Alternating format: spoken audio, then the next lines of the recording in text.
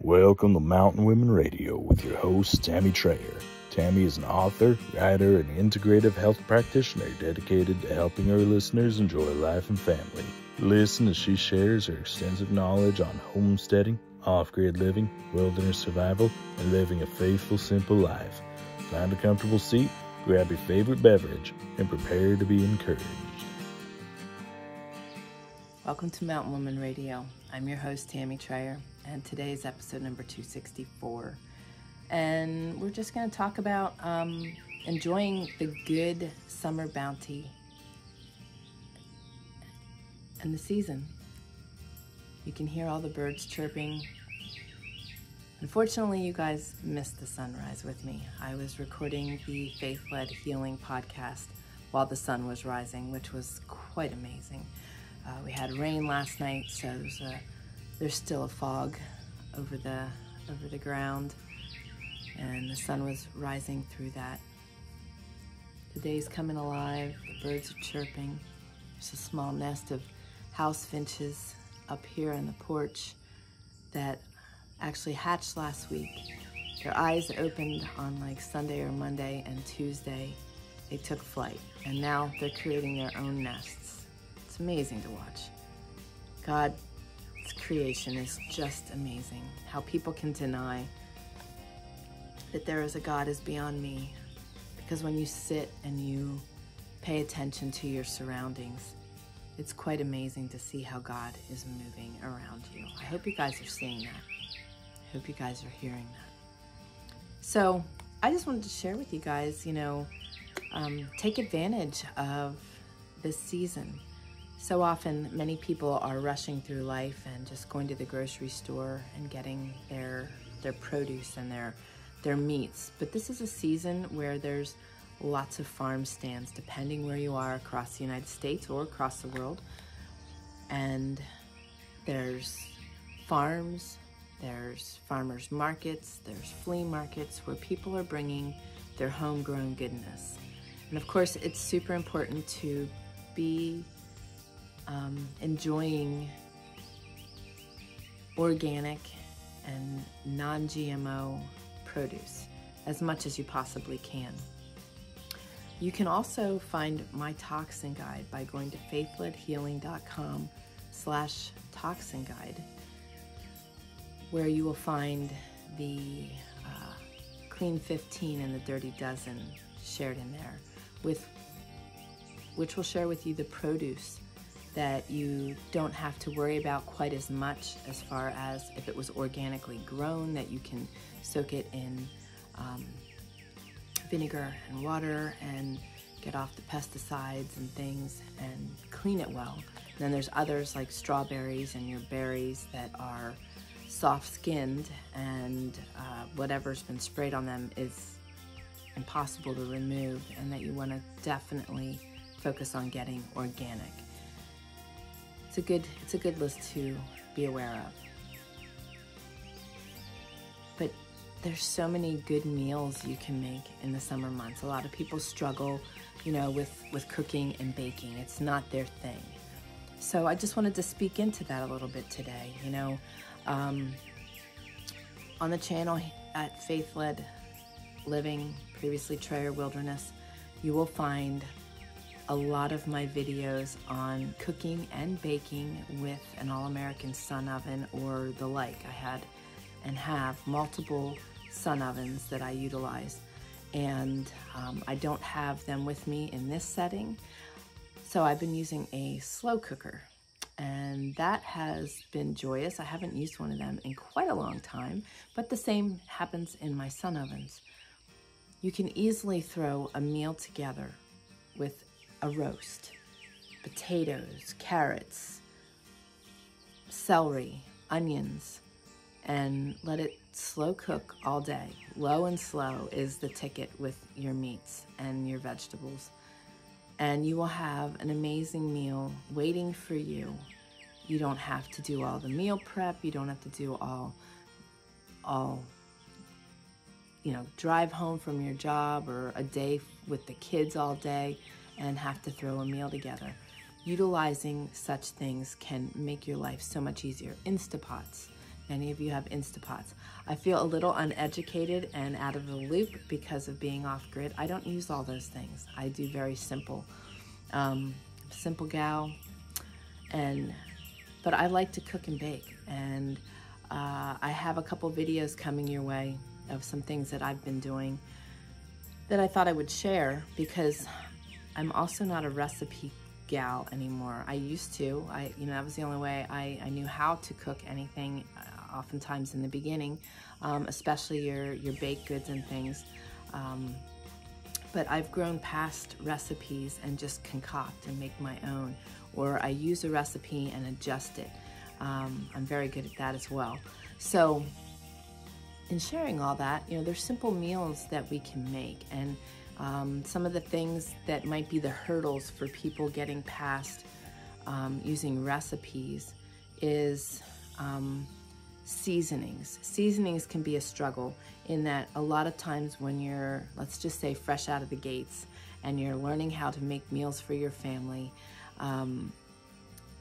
we tend to over season because we don't know. So one of the things that a lot of people don't realize or think about is taste testing. You can taste test your food as you're making it to see if it is seasoned well enough. But the other thing is to season it lightly until you learn how much is enough for yourself and your family, and they can season it more at the table.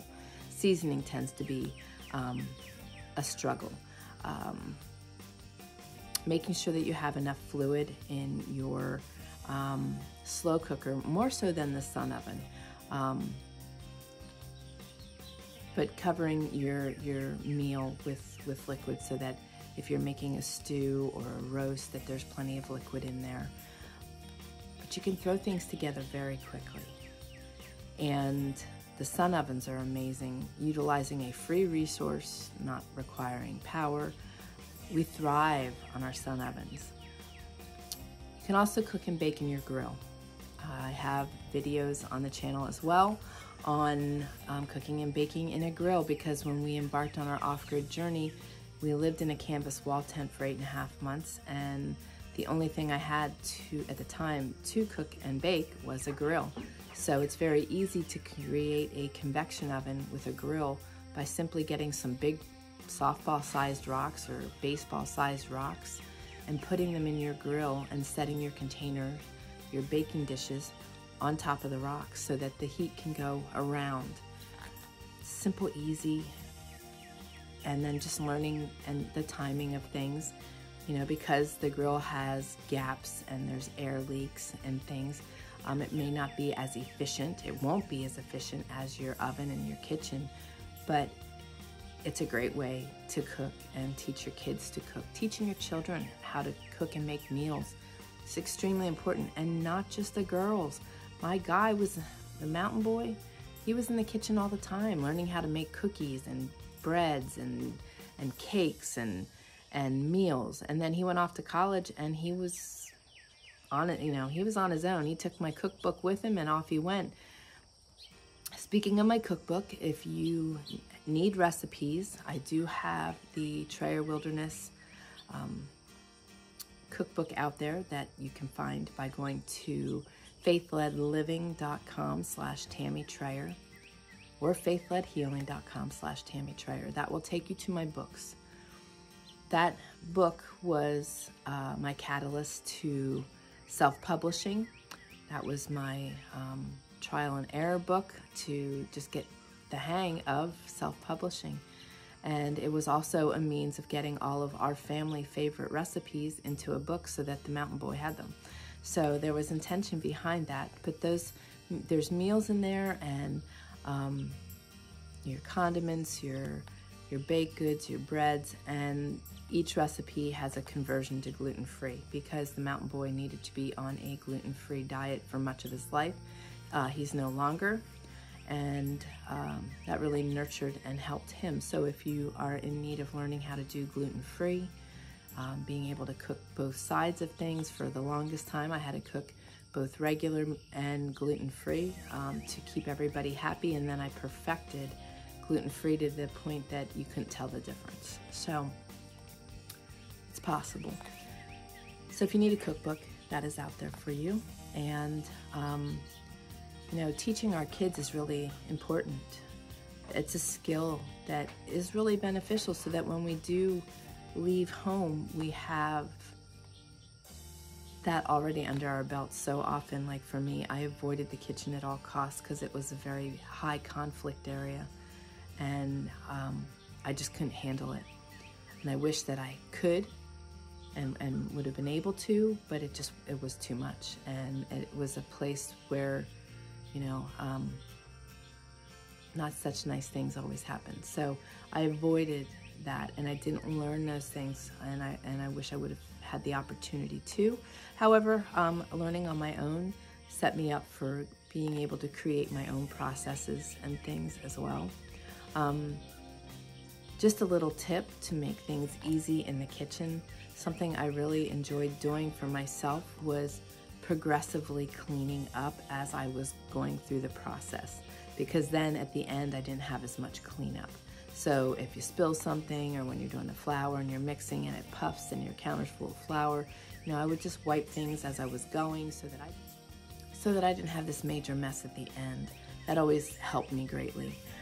Being able to, here's something to keep in mind if you're doing gluten-free and regular baking, is you don't want to cross-contaminate. So having measuring spoons and wooden spoons for stirring and measuring cups to be able to do both, so that they're separate.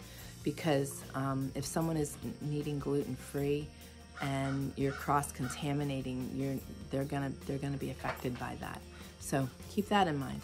Now outside of all of that, here's some simple meals you can make that are really easy to do in the kitchen. You've got your fresh produce. You can do stuffed peppers, stuffing the peppers with burger and some rice. The rice doesn't need to be cooked. The burger doesn't need to be cooked.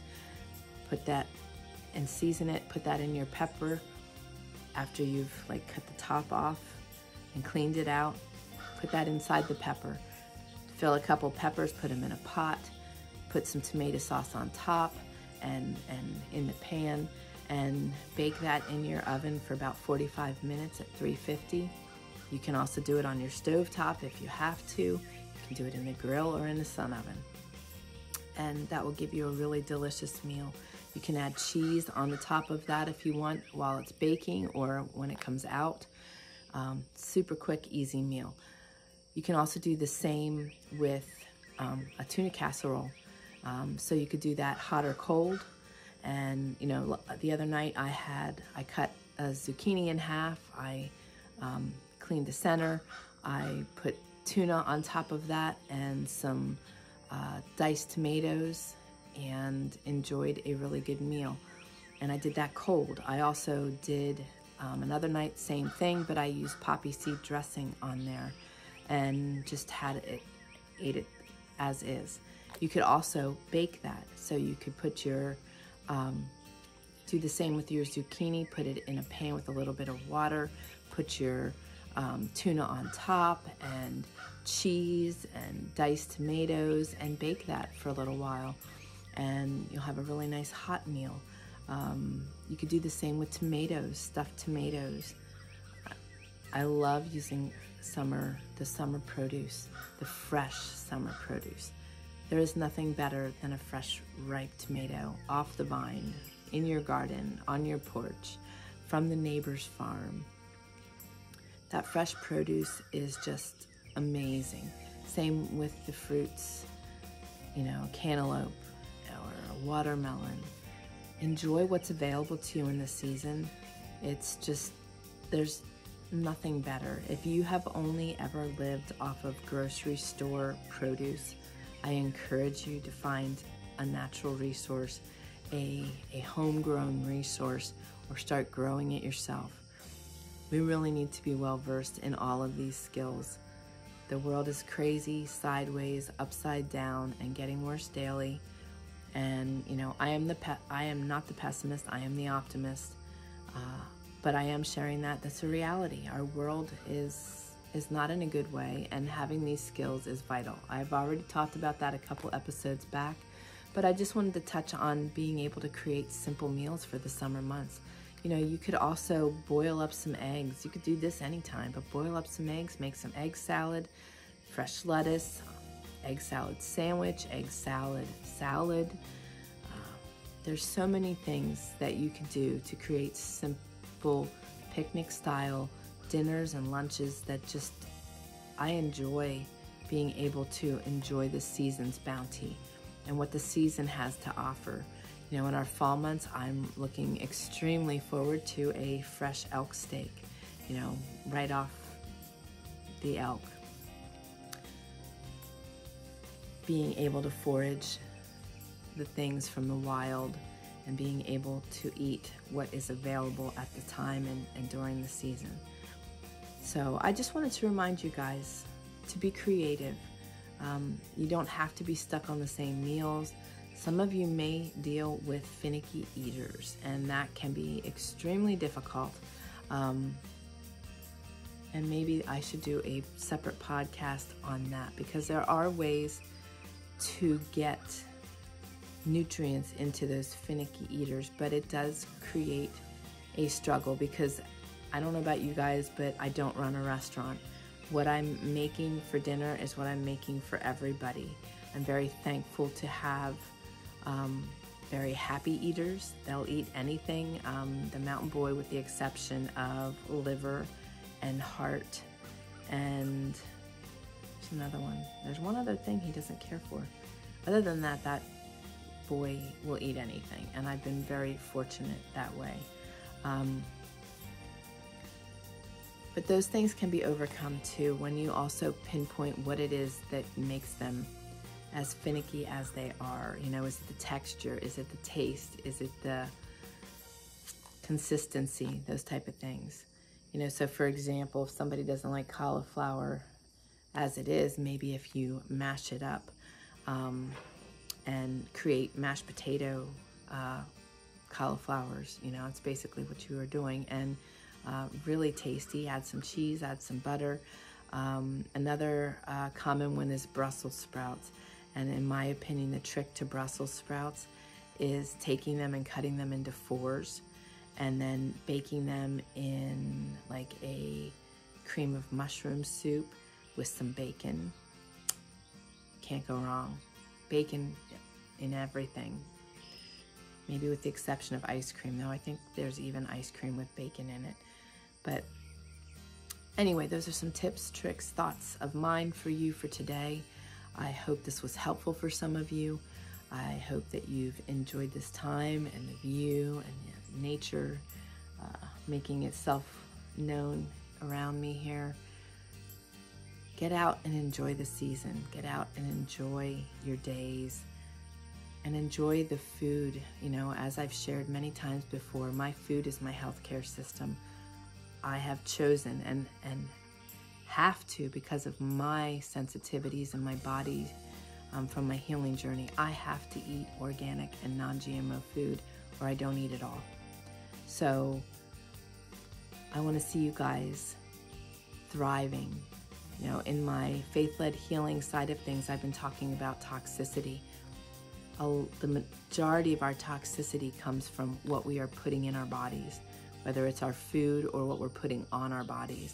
Being aware of that and changing what we're eating can be life-changing, and will also be your healthcare system, because you won't need healthcare because you are getting so much healthier and are not being poisoned by our food. So do the best you can with what you got, where you are. Eat well, enjoy the summer's bounty, and I will see you guys on the next episode. You guys take care, and God bless. Thank you for joining us today on Mountain Women Radio, where you can learn something new every week.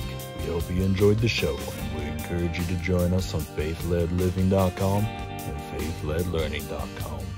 Be sure to connect with us on iTunes and leave a review. This will help us reach even more people. Until next time, keep learning, laughing, and living.